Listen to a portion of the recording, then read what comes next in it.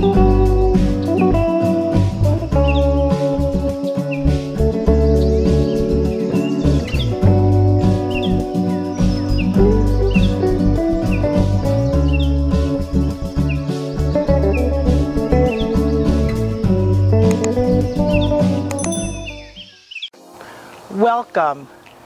to growing your own food in your own backyard. And if you are new to my channel, please consider subscribing and don't forget to hit the like button. It was 70 degrees Fahrenheit today in Denver, Colorado. And guess what? It's going to be 30 degrees daytime high tomorrow. That's Colorado's erratic climate. So now it's time for me to dig up my geraniums. I love geraniums and I plant geraniums everywhere. However, geraniums can be quite expensive to try to replant every year. So I'm gonna turn my geraniums into perennials, if you will. So I'm digging up most of my geraniums. I already dug about 3 geraniums up that was in my front yard. So this has already been cut. It has a hard prune and I've repotted it. And I will be putting it in the garage to overwinter. So right now, I'm gonna go ahead and start cutting this back. Now keep in mind that there are 4 different ways you can overwinter geraniums. You can take cuttings, or you can bring them inside as houseplants, or you can do a dormant bare root storage. However, I prefer to dig it up and repot and bring into the garage, let it go dormant in the soil, do modest watering maybe once a month, and keep the roots from freezing.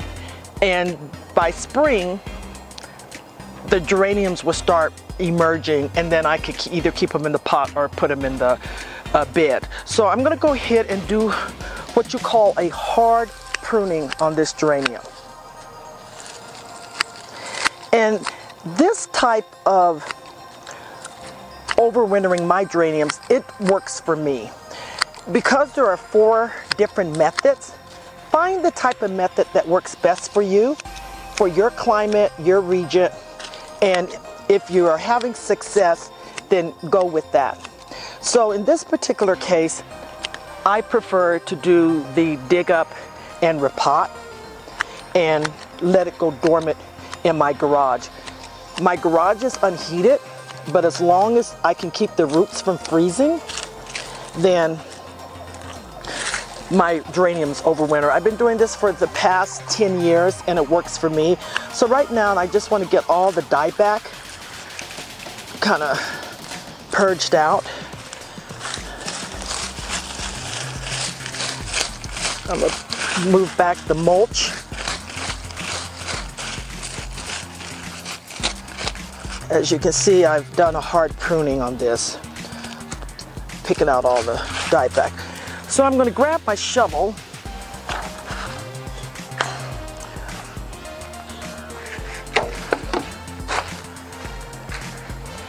and I'm going to dig it up.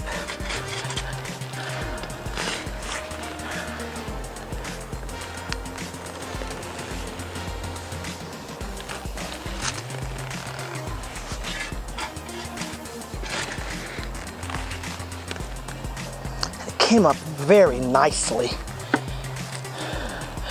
So it has a really nice root ball.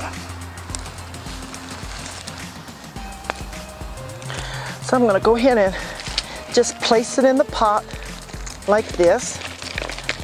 It didn't have any long roots except maybe for one. And I'm going to go ahead and trim that back. So then I'm going to go ahead and press this down. I will backfill this with more soil, but for right now I am putting it in a pot, pressing the soil down. Then I will backfill this with dirt. I will do a bug inspection. I will check for aphids, spider mites, gnats, and other sneaky pests. And if I see that there's some pests, I'll go ahead and apply neem oil in the soil and around here, just so that I'm not bringing any pests into the garage with the rest of the plants that are being overwinter. So as you can see, this one here I've already watered, put some wood chips on top. This is ready to go dormant. And let's do this other one here. Now this one almost didn't make it. I had a commercial frost blanket over this one, and you can see that there's been a little dieback.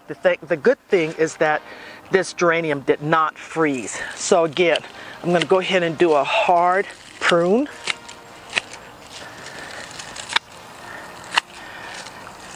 Tomorrow the high is going to be 30 degrees. So everything else in my bed is perennials, so they're all dying back. And I need to just keep pruning back, which is those yellow leaves. I'm going to move the wood chip mulch back.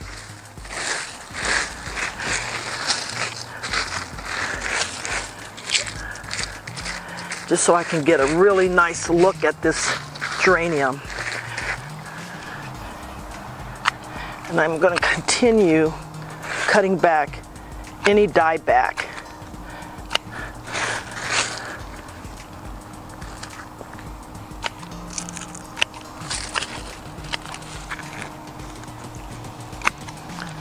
I'm going to go ahead and cut this back a little more.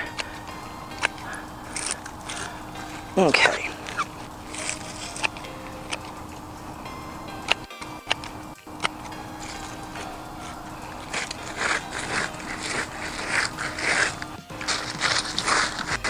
Okay.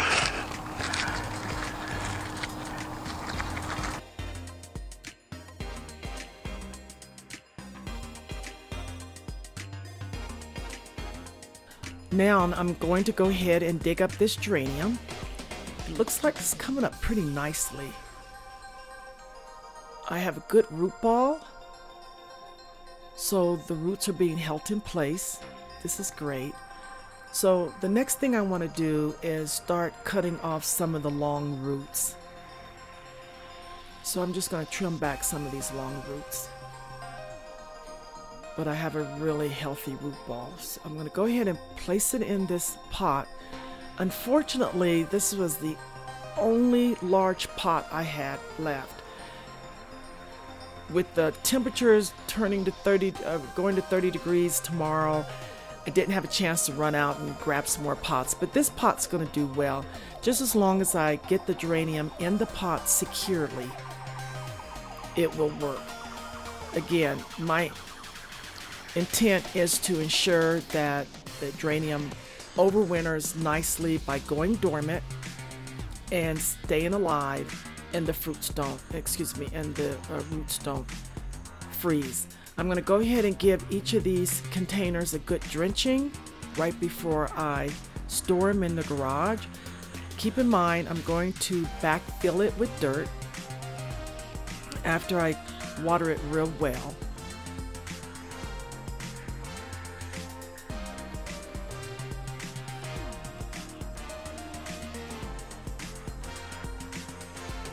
I want to clean it up a little, so I'll tidy it up a little more, do some more pruning.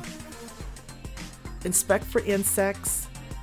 Ensure that I'm not bringing any insects in the garage that could affect the other plants that I'm overwintering in the garage. And if I do notice that there are other insects, I want to apply neem oil on the foliage as well as the soil.